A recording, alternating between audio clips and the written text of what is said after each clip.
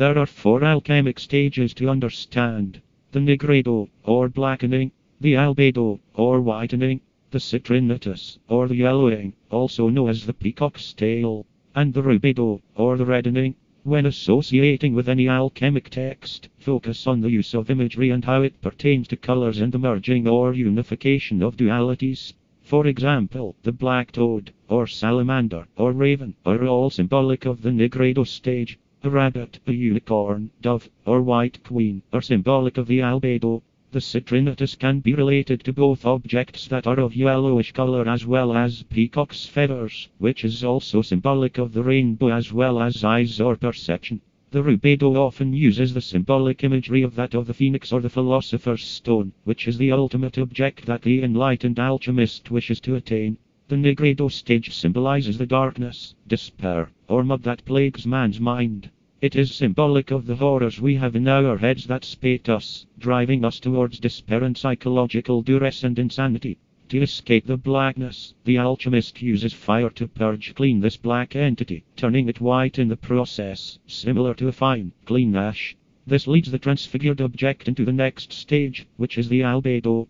The albedo is symbolic often of a purified state. The white skeleton, for example, that sits atop the black sun, has been purged clean to the bone from his bloody blackness, removed of the burden of his body. White, however, is linked closely with the third alchemic stage, the Citrinitas. The reason for this lies in understanding a concept similar to the Newtonian properties of light. When white light, which is unseen to the naked eye, is refracted, it produces a rainbow.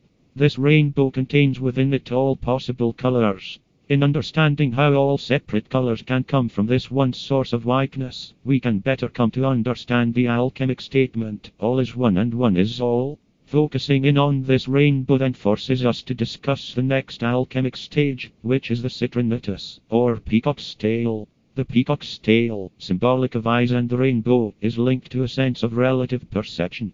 If we think of colors in terms of culture, we can understand that each presents with it a separate form of understanding or way of living. In the Peacock scale, it is common for a person to bounce around between the colors, enjoying all the various things that life has to offer, bouncing between relative contexts, losing ourselves in each color, which is linked to illusion since it does not contain the absolute truth, but only a relative outlook on life. We must remember that all of these relative colors are linked in unison as a white light. Thus, when one understands how one is all and all is one, they no longer find it exciting to escape or explore these relative states as much as they previously had. Instead, one sees how, in their relativity, each color is just as valid as any other since they are only partially correct in their sense of perception.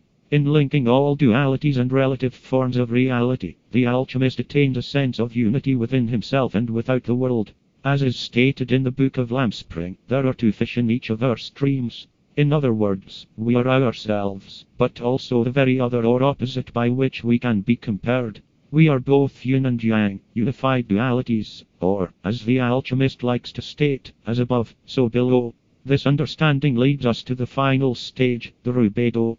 As we previously stated, the alchemist purges that which is black to whiteness by way of fire. Thus, the Rubedo is possessing the fire by which we can purge anything. This philosopher's stone is the key to alleviating any psychological ailment that plagues the mind.